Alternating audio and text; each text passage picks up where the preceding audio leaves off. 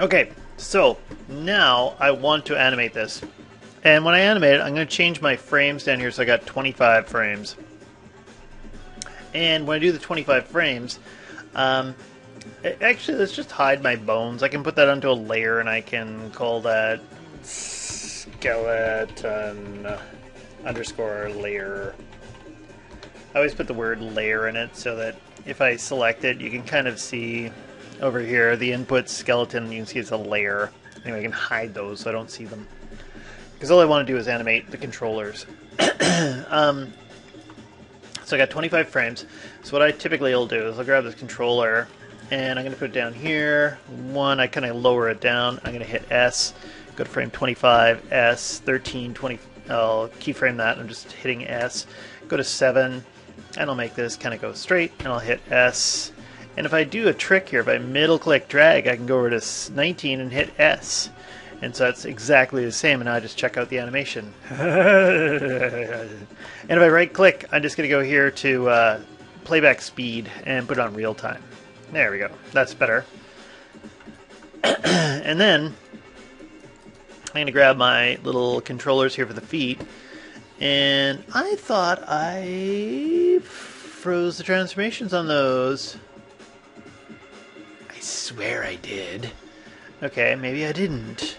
That's weird. The scale values look funny. Okay, I'm just going to go and hit modify. I think I can still freeze them and it's not going to affect me. Okay, good.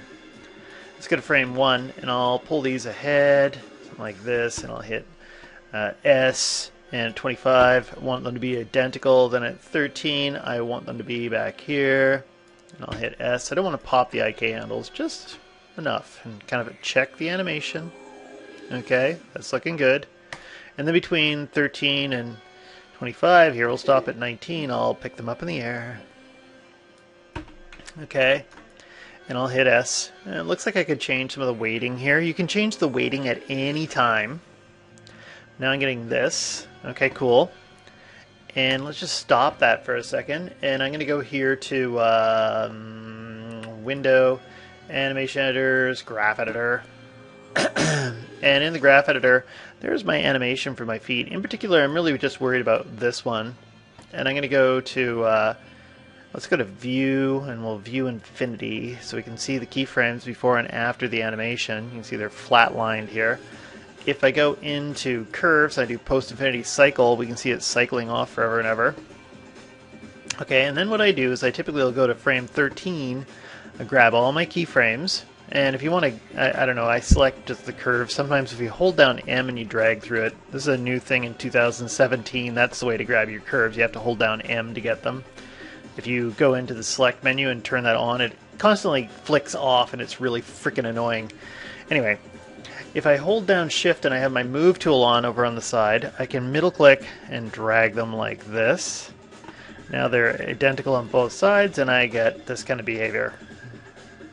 Okay, so I got a nice little walk. And I can start to play with this. I can do other things like at frame 19, for instance, this foot, you can put it anywhere you want. Oh, maybe that doesn't work so well. Okay, right there. Oh, I screwed up. Well, that means that probably I'll have to go into my hypergraph and find that knee control that I hid right here. And okay, I got to bring that up and that'll fix that. Okay, great. But now I can go back here and I'll hit S. Okay, and you can get away with that. Okay, and I probably wouldn't keyframe the knee controls. I'm just going to keep them hidden. And then you can see some other problems maybe with my weighting, but whatever. I'll leave that for now. Okay. Actually, I'm just going to undo that. I like it better when it's just a casual walk. Okay, good enough. And anything else? That should be good for now. Oh, hold on a second. I can play with the hips a little bit. So let's do this. If I'm looking at this, so we're putting weight onto this leg. Okay. I might think about moving this over a little bit, and I'll hit S, and I'm just going to middle click onto this frame here and S. I keyframe them so they're identical, and then I'll go, this one here, I moved it over 0.13 or 1.3. Take this one, I move it over 1.3-ish. Great, and I hit S. Then when I press play, Okay. And then I can do things like at 13 here. Actually, at frame 1, this leg here should be leaning in and down. S, and I'll middle click over here, go to frame 13, and then this one here will be leaning in and down. S. Check that out. Okay, so that's better. Then there's a little thing here when I go a couple frames ahead. Really, when the weight goes onto this leg, this hip typically goes up a little bit. Boop. And I'll do the same thing. 13, I'll go 2 frames after 13 to 15. And I'll do kind of the same thing here and see what that looks like. Okay, and I think I'm getting grief from this one here. Just stop that for a second, because this one I'm getting grief from. Okay, just acting a little bit funny how it's kind of twisting back and forth. At frame 7, if you actually looked at this, the weight's not in the right place. It should be over here, so I'm going to put it about 1.3-ish here. Yes. And at 19, it probably should be over top of here, about the same. And let's try it out again. Okay, so now I'm getting a fun kind of walk cycle. And you can crack that hip even more here, and it looks funnier for whatever reason. Boop. Okay, and boop.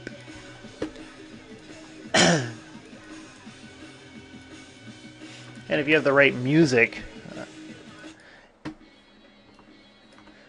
actually, you usually need 80s music. 80s music works the best. I don't know if I've got anything here. Something. Okay, anyway, we'll call that good enough. I might bring those down. If I take a look at my rotates, this is a rotate Z. And I could probably go and hit F in the keyframes here, and I can see my keyframes are crazy. And I'll just go in here and I'll grab my scale tool and I'll middle click from about this point and drag it down, and that'll make this all much subtler. Did I grab a rotate? I did. I'm grabbing the scale tool on this and everything's fine. Okay, cool. Okay, make it subtler. Okay, I'm going to stop this. So we've got the animation figured out. I'm going to do one more crazy thing. It's in my brain. What time is it? Okay, 7:33. Okay, let's put in the one other thing in the animation that I want to go here to the skeleton layer, and I'm just going to go in and I'm going to create a polygon primitive plane. Let's make this bigger, and I'm just going to remove all of this geometry from it. Okay, great. So we're just dealing with an edge. I'm just going to hide my pants for a second.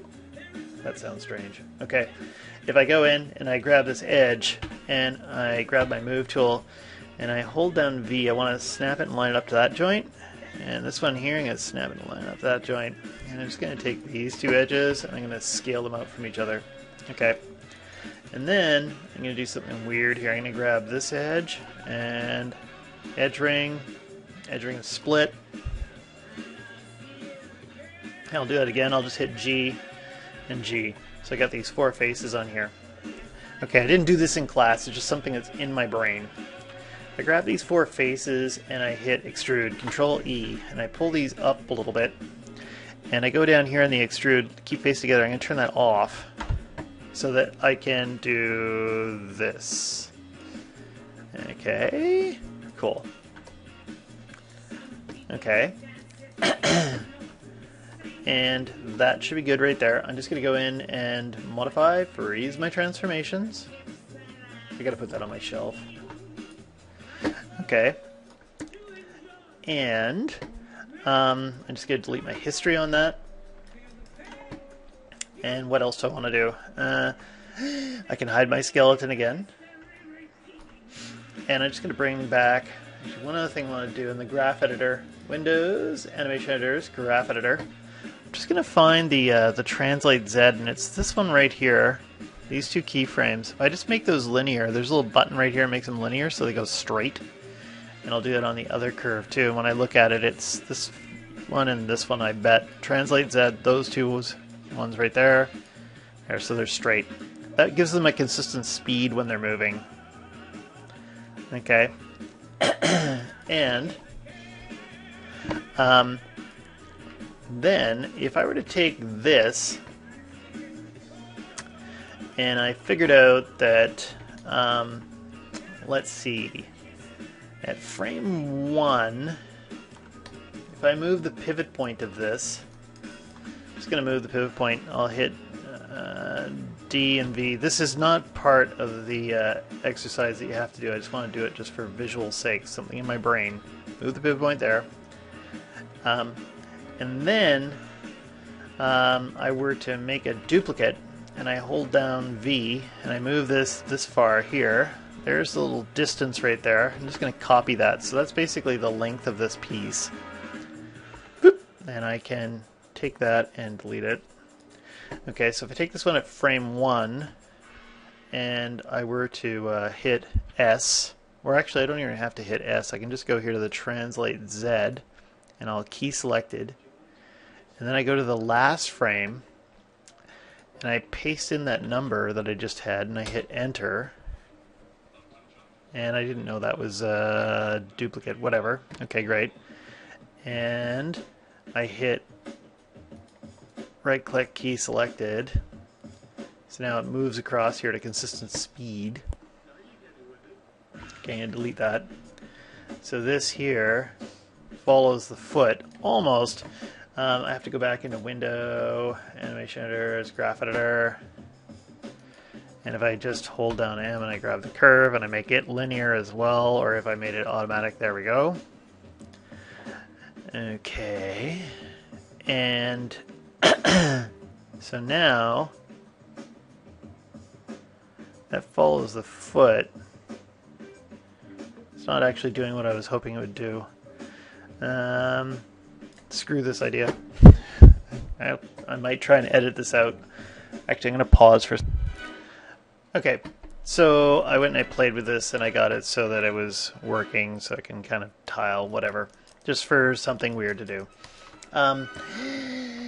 Now, I just want to quickly put in some lights, and we can do this simple. I could go in here to create lights, and we got like a dome light. We can check out what that looks like. The dome light might be kind of weird with what I'm trying to pull off here, so if I render, okay, and there's the Maya software render, which is going to be horrible. And you know what? I can't change. Oh no, did I crash? I didn't save. Just hold on a second, I'll see if it comes out of it. Okay, it came out of it. I'm just going to make sure I go here to File, Save Scene As, and we'll... Remember, whenever you don't want to repeat something, save it. I should have done that a while ago. I should almost be doing it after I model, or partway through in modeling, and then when I lay out UVs, when I rig, when I animate. Just going to switch out of Maya software and go to V-Ray and see what happens when we render. Okay, now we get the V-Ray render. Okay, so you want some kind of floor so you can get a shadow. The dome light's going to give you this kind of nice kind of overall general lighting.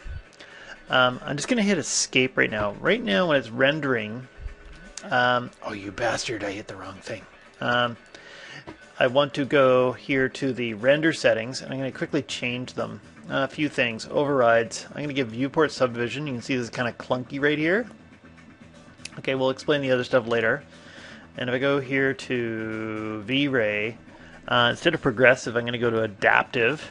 And I'll change this render division here to 32. I notice that goes faster.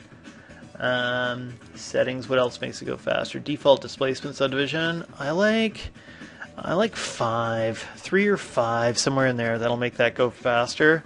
You can actually turn up the dynamic memory limit, so you'll render faster there as well. And anything else I want to show at this point? I think I'm going to keep this relatively simple. Yeah, I don't want to show you that yet. Okay, and that should be good. So, and now when I render, you see these little buckets show up. Okay, these little boxes. Those are referred to as render buckets. And it's rendering over the image. And it kind of will try to clear up some of these, some of the noise in the render. Actually, maybe that's one more thing. I'm just going to hit escape here so I can stop the render. Maybe one more thing to clear up the noise. No, I'm not going to show that. So the dome light's going to give you this overall lighting. I might decide to do one other type of lighting here. I'm just going to take my dome and get rid of it. If I go here to create lights, let's go in and create a rec light.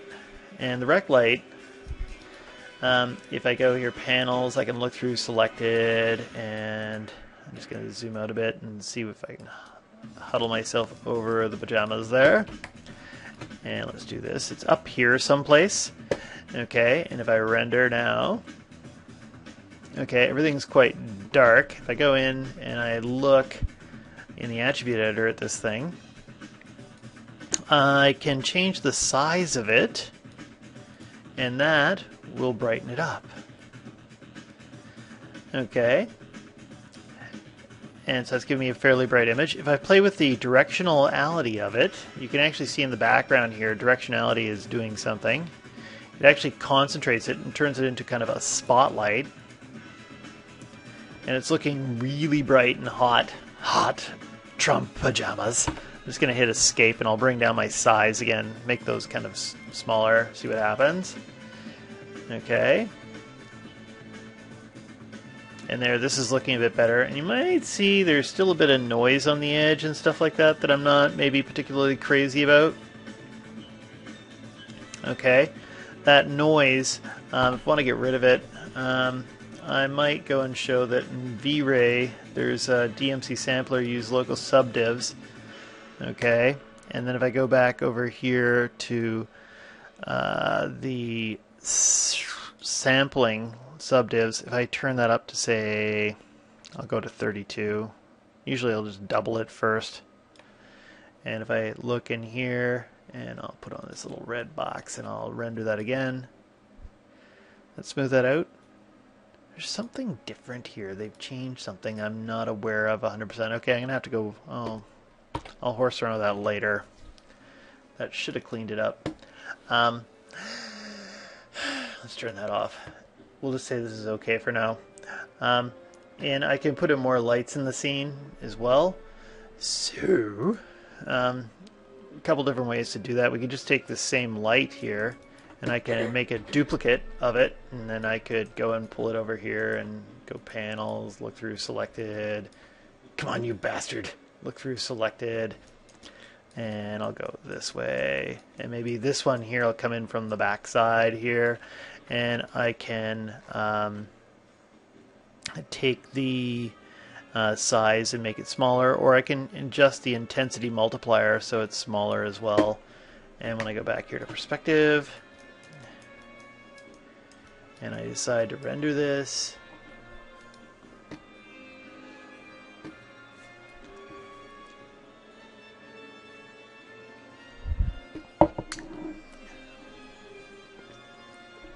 and I might make more of these funny little panels, or you can use an infinite plane, you can use a polygon plane, make a big floor. I might notice I don't like the shadow being cast from behind. With the second light here, where is it? My cursor's having a moment.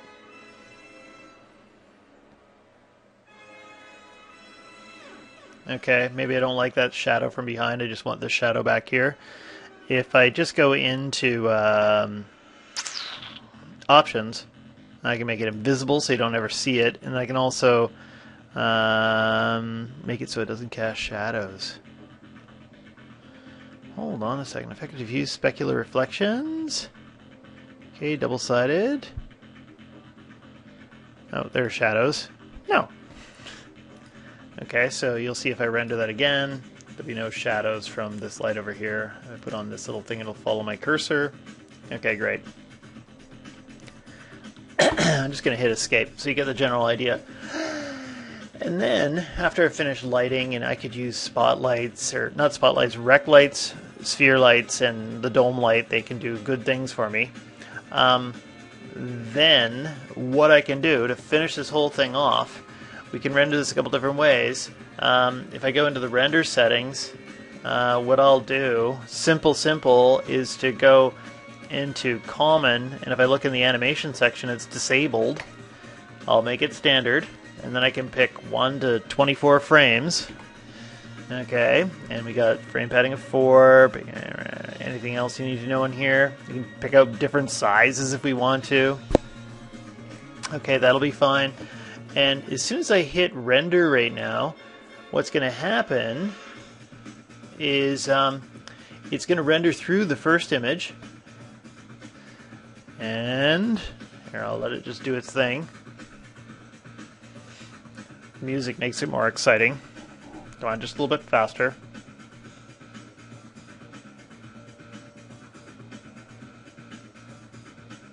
Hopefully I don't crash.